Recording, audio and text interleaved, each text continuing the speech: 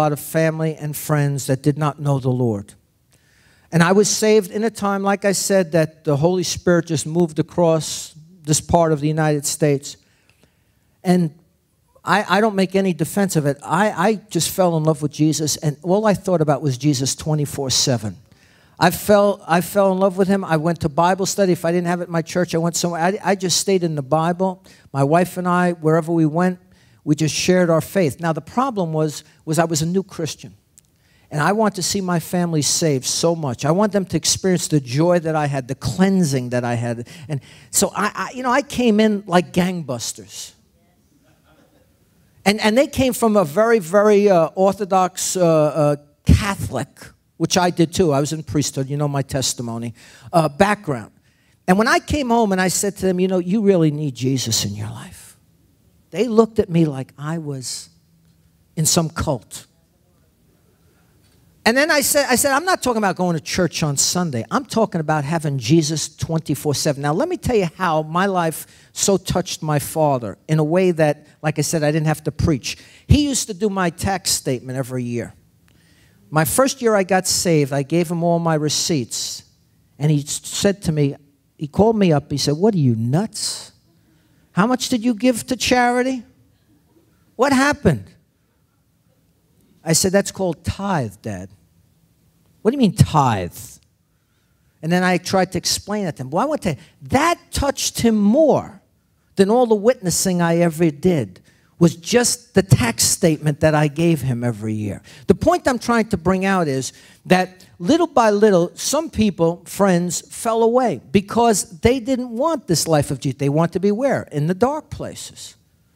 And again, bad company has the tendency to corrupt unless we're strong in the Lord. What's going to happen is either they're going to be influenced by our lives or they're going to fall off from our lives, because good and evil cannot reside together. Belial, the Bible says, and God two cannot walk together unless they be in agreement. And so you're going to find out after you start to share your faith and live your faith in front of some friends, you may lose some of those friends along the way.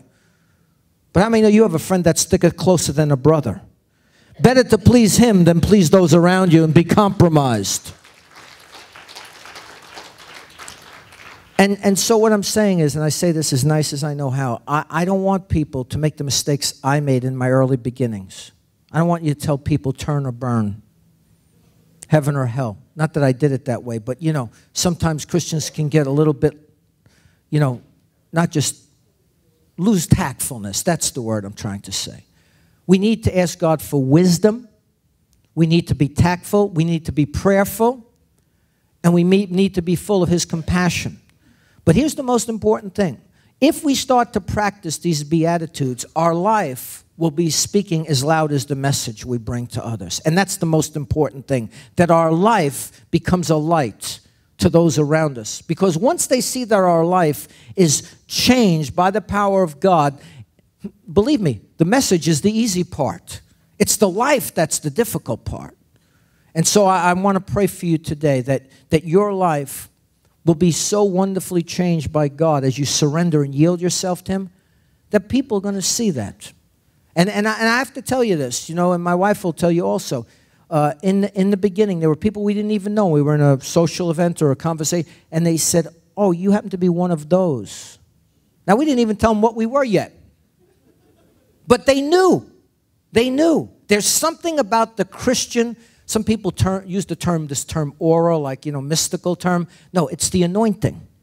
It's the presence of God on your life. When Saul saw David walk in the presence and the anointing of God, the Bible says he feared David.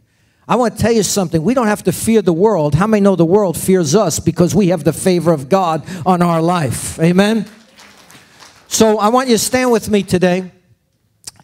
And the first start for everyone here, in case there's someone here that hasn't gotten to this place yet, is to make Jesus, listen to me, not just a once-a-week visitation in the house of the Lord. You have to make him 24/7 Lord of your life. Would you bow your head for one moment?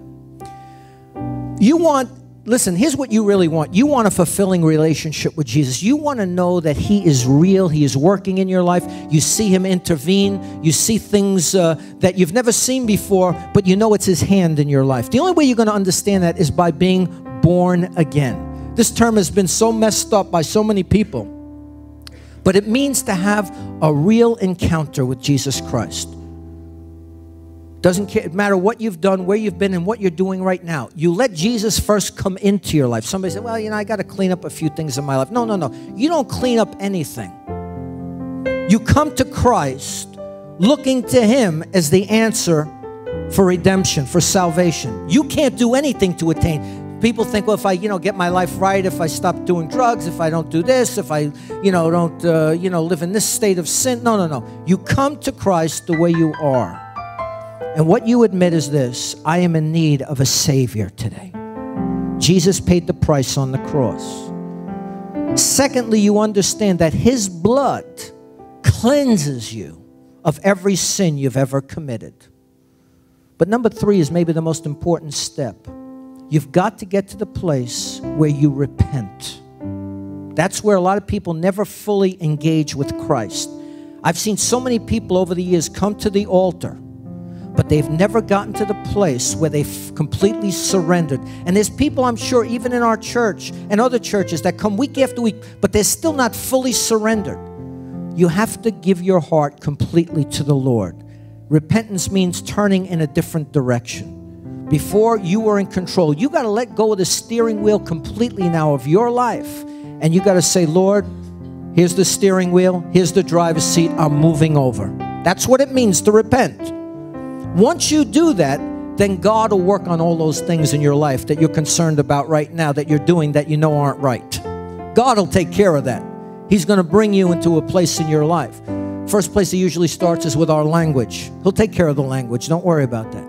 Then He starts working on some bad habits to develop good habits in our life. And then He starts working on some other areas, weak areas of our life. But eventually, like you'll see God will take, He's never going to do it all at one shot. He knows that we are people in progress. Remember what Ruth Graham said. Thanks for your patience. How many know we serve a long-suffering God? He's patient. So while your head's bowed, for anyone today, young, old, in between, it doesn't matter. You've been here a lot, you haven't been here at all, but you know today that you want Jesus 24/7 in your life. Would you kindly just put up your hand and put it down and say, Pastor, yes, pray for me today. Yes, God sees those hands, those hands, those hands. Yes, God sees every hand here today that went up. And now I also want to say to the Christian, the Lord really put it on my heart. Our society is becoming as contaminated as the early Babylon was. That's how contaminated our society is. I look, not that I look, but I see what's going on in these MTVs and these internets. Can I just be, Brooklyn in a way and say, it's all filth. We live in a filthy society today. Everything today is sexual connotation. Every one of these sitcoms, you see these comedy sitcoms, everyone talks about that subject. It's like you don't even blush anymore when you hear about it because you've become so used to it. How many know God wants to do a work in our lives that we can engage and live in this world and not become like it? So I just want to say to you that as I pray this morning, if you're a Christian and you've been like halfway there, 3/4 there, but you haven't fully slid over, you don't know what it is to fully immerse yourself in the Spirit of God.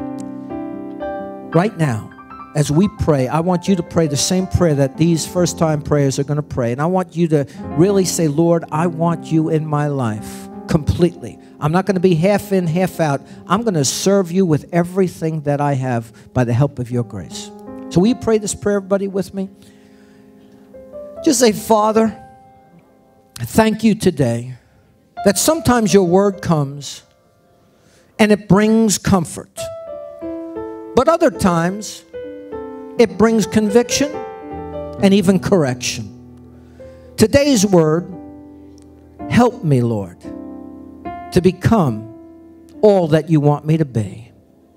I pray now that you will come into my life and be Lord of everything. Help me in those difficult moments. I call them gray areas. It may be lawful, but it may not be profitable for my soul. Help me, Lord, to make the right decision. Strengthen me, oh God. I realize now there are areas of my life that need change. Help me, Lord, to yield to you and to make those decisions, even though they're tough. But it'll make me the person you want me to be. And more importantly, it will put a smile on your face. Thank you, Jesus, for coming into my life today, for changing me, for making me a new person, and most importantly, never leaving me nor forsaking me. In Jesus' name, amen and amen. Let me encourage you, brethren, if you'll just come quickly. Let me just encourage you as you leave here. And I say this because I love you. The Christian life is a cha-cha. I've said this many times. It's a cha-cha. I'm not into Dancing with the Stars. That's not my gig. But what I'm saying is, when you understand what a cha-cha is, it's a front and back movement. There are times you're moving frontwards with God, but there are times you get tripped up. You know, you come short of the glory of God. Here's what I want you to understand. You have to realize that in life, the enemy is going to point at you and say, look, oh, you're a Christian. Look, you made that mistake. You said that. You did that. You didn't do the right thing. Whatever it is. That's what the devil does. He's out to what? Accuse you. He's out to create discouragement in your walk. What you have to realize this. Proverbs, Psalms, and Micah all tell us the same thing. When you miss the mark, get back up again and say, Lord, forgive me. He says, I'll be a light in the midst of your darkness, and go forward with God. Don't stay down. Get back up again. A righteous man will go down 7 times, but he's going to go and get back up. What does God look at? God looks at your heart. You ever see that? The sports kids say, you know, that guy's got heart.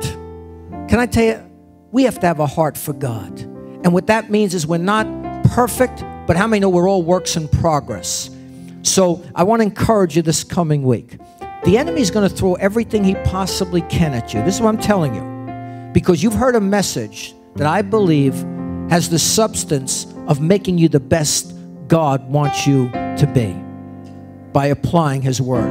And so what's going to happen? He may, you know, before you get out of the gate, have somebody call you and try to distract you or get you to a place you shouldn't be going to. He may do something else to cause you to fight with somebody and say, oh yeah, you're a real peacemaker. Look what you just told that person. Listen, that's what the devil does. But understand, now you're aware of it. You're understanding the battle that goes on between the Spirit of God and the spirit of darkness and the devil.